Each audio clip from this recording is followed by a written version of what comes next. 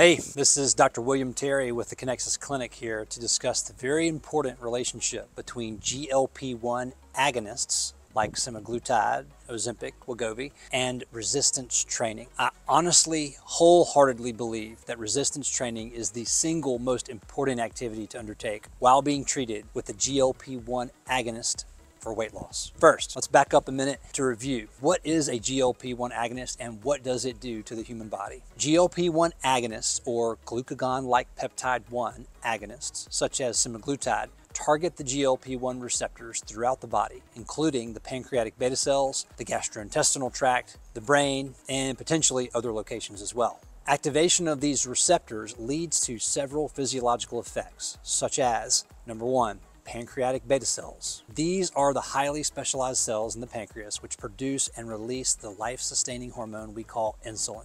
Insulin has its hands in a myriad of very important metabolic processes in our body, namely blood sugar control, sugar storage in the liver, fat metabolism, and protein synthesis, muscle building. GLP-1 agonists stimulate the beta cells in a positive way, which helps all of these processes. Number two, gastrointestinal tract. Semaglutide slows down gastric emptying, reducing the rate at which food leaves the stomach. This helps control post-meal blood sugar spikes. Number three, hypothalamus, brain.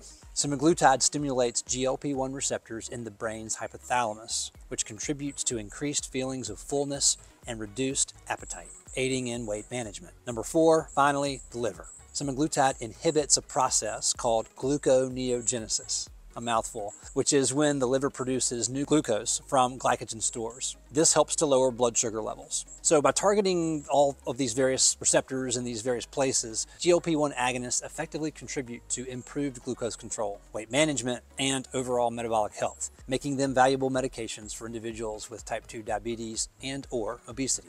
There is even new data from a very strong clinical trial called the SELECT trial, which was just published in August 2023. The SELECT trial involved over 17,000 patients from 41 countries who were overweight, obese, with established cardiovascular disease, but no history of diabetes. This was a placebo-controlled trial, which resulted, among other things, in a 20% reduction in major adverse cardiovascular events, compared with the group that did not get semaglutide. In other words, this drug is really good for your heart, compared to not taking it and being obese. This is fantastic news, which should appeal to anyone looking for a safe, healthy, sustainable weight loss solution. So we feel very good about these findings. Here at the Connexus Clinic, however, we know that simply taking the drug is not the whole story. In fact, most people who just take the drug and do not change anything about their lifestyle or their behavior, the way they eat, the way they move, they may end up looking thinner, but they actually feel terrible and they get weaker and they experience additional health problems like injury as a result. The biggest reason for this is that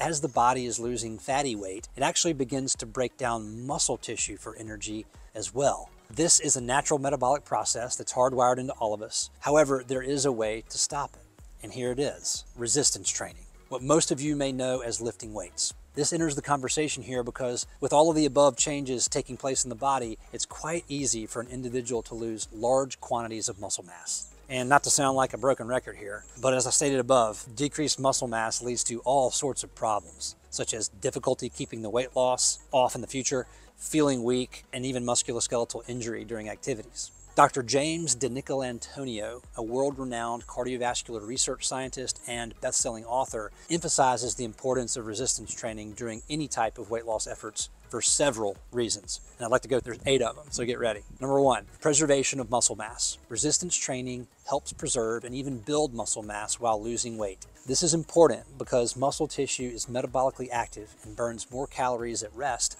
than fat tissue does. Preserving muscle mass can help prevent a decrease in metabolic rate during weight loss. Number two, metabolic health. Engaging in resistance training can improve insulin sensitivity and glucose metabolism, which means breakdown. This can contribute to better blood sugar control and reduce risk of type 2 diabetes, which is great for everybody. Number three, enhanced fat loss. Combining resistance training with a calorie deficit can lead to greater fat loss while sparing lean muscle tissue. This can result in a more favorable body composition and a healthier overall appearance in the end of treatment. Number four, afterburn effect. Intense resistance training sessions can lead to an afterburn effect, where the body continues to burn calories at an elevated rate even after the workout is completed.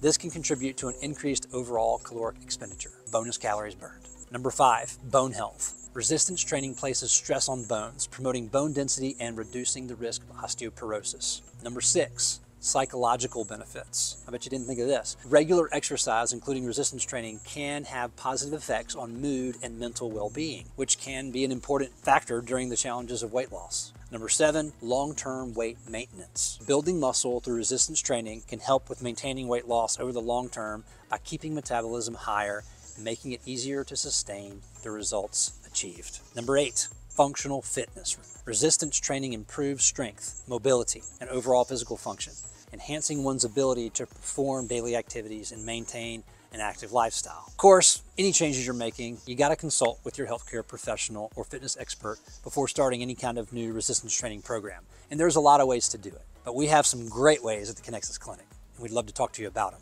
And here are some quotes from Dr. Antonio that I just love. Hard physical effort replicates the environment we're adapted for. It's like putting our bodies in their natural state. What we call being fit is what our ancestors just called being. If you don't lift weights, you age faster. Sarcopenia and muscle loss occurs at 1 to 2% per year after age 30. This leads to an exponentially higher risk of injury and worse metabolic health with age. Eating a high-protein diet and resistance training are the best ways to fight against this. If you're over 30 and you don't have a huge belly, you're in the top 10% of fitness. If you're strength trained as well, you're in the top 5%. Sprinkle in some cardio and you're in the top 1%.